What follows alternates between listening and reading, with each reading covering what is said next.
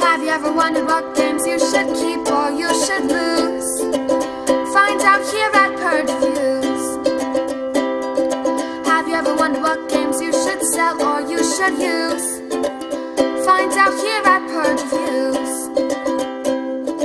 Find out on our top 10 list what games you cannot miss. Don't forget to subscribe to Purge Reviews.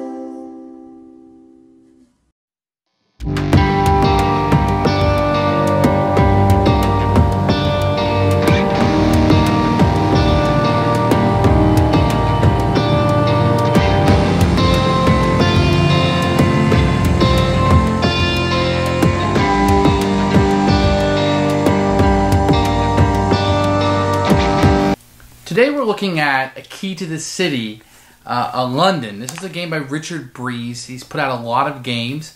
I should start by saying this is the first one of his I believe that I played. I played Reef Encounter, wasn't a huge fan of it, but I understand that isn't exactly the type of game that he normally makes. So what we get in The Key to the City is actually a remake of another game called Keyflower. Maybe a little bit streamlined. I've never actually played it, so I'm not going to comment on the differences between them. But what you get here is, I guess, a more streamlined version of it that might be a little bit easier to play, given some time to reflect on it. I think he kind of improved upon it. In this one, you're building the city of London. So I think it's a little bit smaller than what you're doing in the other one. What you're going to get here is the same kind of artwork, the same kind of gameplay mechanisms. Richard Breeze fans, which he has many of, tend to adore his games, but they don't seem like they get that wide distribution that many other games get. And sometimes when you have those small distributions, you get a lot of vocal, very rabid fans, but if it was ever to blow up, not a lot of people will like it. I'm not saying that's the case, but that does happen sometimes. And you see that with re-releases with older board games where people are crazy about it, but then when it actually gets re-released, it gets a lukewarm reception. That is because those people who liked it or a small minority and really liked it. So what we get here is this little bidding game where you're bidding on tiles with meeples, or what they're called in this game, keeples. These keeples or meeples, you're bidding, and if somebody bids on a tile and they bid blue, because nobody has their own individual colors, then if you want to raise the bid, you have to bid to blue, and you may or may not have that. The same rule applies when you're activating tiles. You can activate a tile that's already been activated. You just got to use the same color and more. It's a very neat little mechanic. I like it a lot. It's the game says it takes 120 minutes to play. That's the max. I don't know how it would take that long. Maybe that's with some built-in analysis paralysis or people who just play a little bit slower than us. I found the game to move at a pretty good clip, maybe an hour and 15 minutes, hour and 20 minutes. And then your time may vary if you're a slower player. The game is really only 4 rounds. Even though when you set it up, it looks like 5. I found it to be a pretty good little game. Most of the icons make sense once you kind of get into the game. There's not a lot of them. They're just the same icons with different colors. I'm not crazy about the artwork or the components. I guess the artwork is okay. It's more the colors that they use, the saturation of those. They seem to be very bland to me. And you have a lot of things like these connectors are just like the old wooden pieces you used to see in games, maybe 10, 12 years ago. I did like the 3D effect. It's just some cardboard they put together that really helped out. The components are good. They're nice. Nothing wrong with them. It's nothing that pizzazzes you at this point of what we're doing. I did like the bidding structure, but the game just never had that aha moment where you're just super excited to play it and you make that big move. With some newbies, I think there could be some runaway problems. There's some things that you have to be careful of. You can't let somebody get too many tiles. You can't let somebody get too far ahead and have too good of a little engine combination going, even though you can go over there and use their stuff. At the end of it, I think the scoring was pretty close, pretty tight. There isn't a lot of scoring difference between the tiles except for the last round when tiles start coming out. And I think the more you play, the more you kind of know what's coming that 4th round, that 4th era. You can plan for those a little bit more long-term objective-wise of what scoring is going to come out. We didn't look at those before we played our first time. We were kind of like, oh, well, I'm going to go through this one, you're going to go through that one, I'll block you from that one. Where when we played it again, we kind of knew what was coming, and we kind of built up towards those things if need be. The first time we played, one of the players ran away with the game. They had one really good turn. but that's not going to be indicative of the game when you're playing it over and over. I think you're going to get to know it better. And that was really just a dumb strategy on our part. It has no fault of the game whatsoever. Overall, I think you're going to find a very, very solid game here. It's not going to wow you. It's not the greatest game ever made, but it is very good, and it's very solid mechanically. The mechanisms are fantastic, and I think a lot of people are going to have fun with this. I wish more people could see it. I'm not sure it had the wide distribution through Kickstarter that it could have. Maybe somebody will pick up and run with it, but I haven't seen that with a lot of his other games. So your mileage may vary. If you want this game, now would be the time to strike before they go out of print. I think you get a solid Euro experience. Keep in mind there is bidding in this game. That's going to turn some people off, but here I think it's utilized very well. Now you're drawing meeples or these keeples from a bag, so there is some luck in what keeples you're able to have for the turn. So if you want to bid for blue on something, or somebody you really want a tile, and somebody gets there before you and bids 1 blue, and you don't have 2 blue, well, you're just stuck. You're going to have to find a different plan of action here. And that can be really fun for some people. For some people, they don't like that. But keep in mind, those tiles only score you points if you get them. You can still utilize them if somebody else buys them, purchases them, or while they're being bid on. You can still utilize those as kind of a one-time off. But when you have those tiles in front of you, they're going to score you the big points. So there is some luck. It is mitigated in design, I believe. But it is there, I think, where if you kind of get hosed a little bit, you're just not going to have anything to play for. So there are many ways to combat that in this game. I don't want you to think this is a luck-based game. This is not a Munchkin game. There's a lot of ways to combat it, but I just wanted to mention that sometimes you're not always going to draw what you want, and you're going to have to come up with a strategy for that and around it. I find that interesting and fascinating. That may frustrate some gamers, but for me it worked great. There isn't a whole lot of interaction with other players outside of this bidding and utilizing it. So I don't think you're going to spend a lot of time running up the price on people. It's more like, oh, you want to do that too? Well, now I'm going to have to pay more to do it because you were first in turn order. But you also get to choose turn order. So when you pass, well, there's passing and there's sailing. But when you sail, i.e. I'm passing and not going to take another turn, you kind of, the first person that does so gets to choose their turn order. That's going to be very important sometimes in this game. I'll show that to you when I show you how you play the game. You're going to get screens in each of the different colors, which the buildings that you start out with, which they're very small, so you can easily look at them from side to side. You really want to sit across from each other in this game.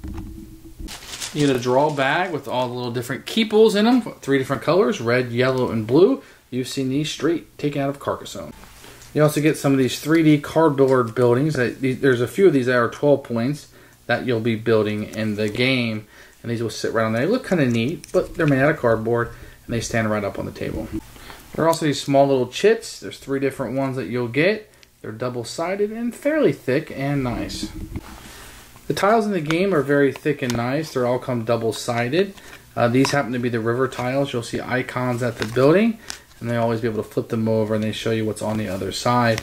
I like these very nicely, and you'll see more of these in the flow of the game. The main component of the game are going to be these wooden connectors that you'll be using. Very old school. They come in a few different colors and are very nice. I should also point out that the insert of the box is fairly neat. I didn't want everything done, so I put these little containers in. These do not come with these containers, but there is a slot for each type of component in the game. It won't fit the tiles, but it does fit the goods, but it won't hold anything in place when you turn it upside down, inevitably.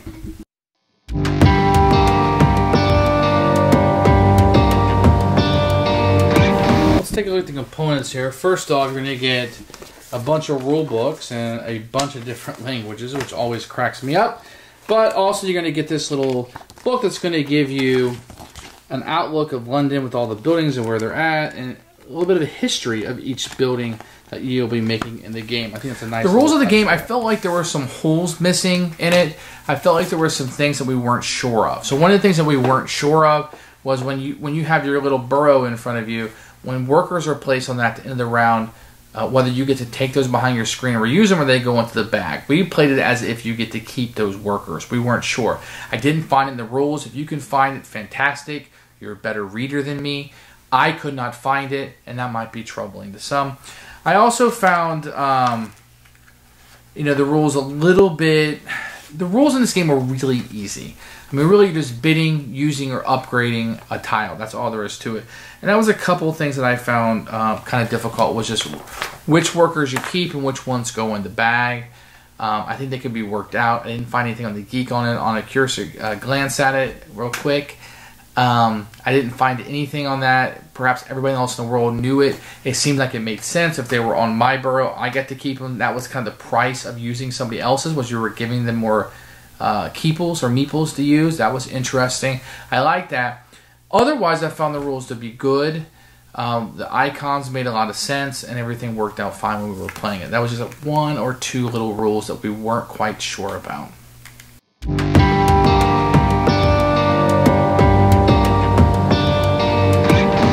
So to play the game, it's fairly easy. Each side is worth 1 victory point. If you upgrade it, it's worth 6, and there are some that are worth 12.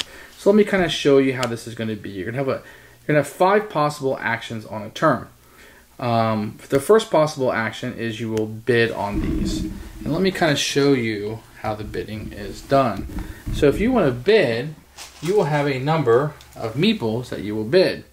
And you always have to bid the right color. So based on where you're sitting, there's 6 different spots on this, you will bid. So let's say you're sitting over here, you can bid 1 yellow.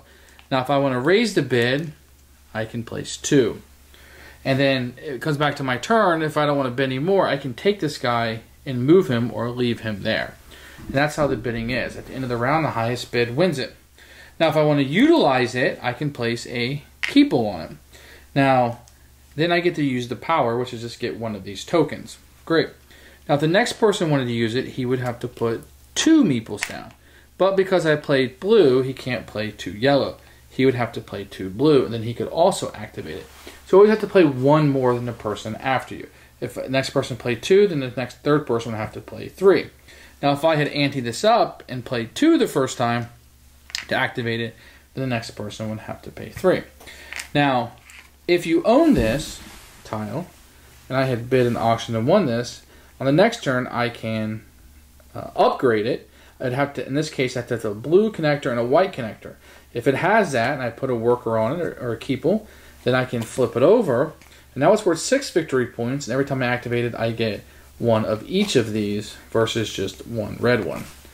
So it becomes more powerful. So those are the 3 actions you can normally do in a game. You can bid on it, you can activate it, or you can upgrade it if you own it. The fourth thing you can do is pass. And that just means you're passing your turn, and the next person can go. You're still in the round, but if everybody passes, the round is over. The 5th possible thing you can do is sail away. And you'll have a ship, and on your turn, let me show you a different one. On your turn, you get to pick, if you're first, you get to pick which one you want. And this will set you up for next round. So if you go here, you're first player, and you get 7 keeples on your next turn. If you go here, you're second, you get 8, and so on and so on. What's interesting, if you go last, you get the preceding river card, and each of these have a different power at the bottom. So if you go last, get the least amount of meeples, but you get the river card, not this one, the preceding one, and it'll have a power on it, usually a way to score victory points. So that's the 5 possible things you can do. You're going to play through 4 eras of the game. Highest victory points wins.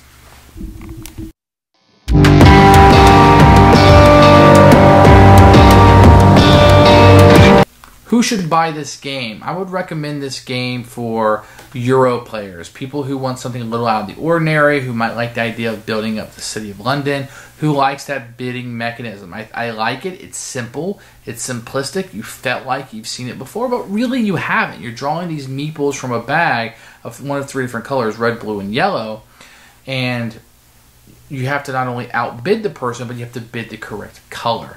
Not only bidding on the tiles, but utilizing the tiles. Everything you do, even upgrading it, requires the placement of these meeples in the right colors. You can't always do what you want because you're just going to run out of the right color or meeples or keeples in general. So that's kind of interesting to me. The game plays a little bland. There's not that big aha moment. There's not that I just scored a bunch of points. I had this great move I've been building up. It just kind of goes along, and at the end of the game, you score up and see who won. Because it lacks that big moment, I think it will falter for some people and maybe not have the gaming experience that they were hoping for. I never really felt like I was building up this engine, and all of a sudden, boom, given the big uppercut, and this is what I've been planning for the whole game. It came to fruition. Instead, it's a bunch of small movements that add up to a little bit bigger movement. All the tiles score 1 on the front and 6 on the back. You have this few that go all the way up to 12, so 1, 6, 12. But for the most part, they are what they are, and they all kind of play the same, as opposed to what you think people are going to want, and then what's keepables that you can keep each round. So for me, I think this game is somebody who already has a solid Euro collection. They're looking for something a little bit different. Richard Breeze fans, people who want this for their collection. Maybe Keyflower fans who are looking for that streamlined upgrade. Otherwise, I think even though this is like such a solid, good game, and we play so many bad games, I would tell you to try this one out. Make sure that bidding mechanism is for you. I think it's personally fantastic. If you're looking for a blind buy, I think you would be safe with this one.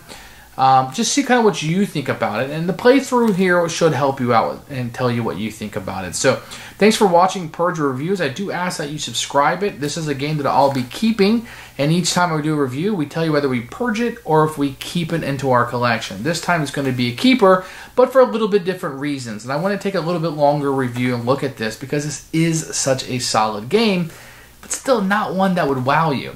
So there's a lot of games that we review here at Purge Review. Subscribe to the channel and you'll be the first ones to check them out. Thanks for watching.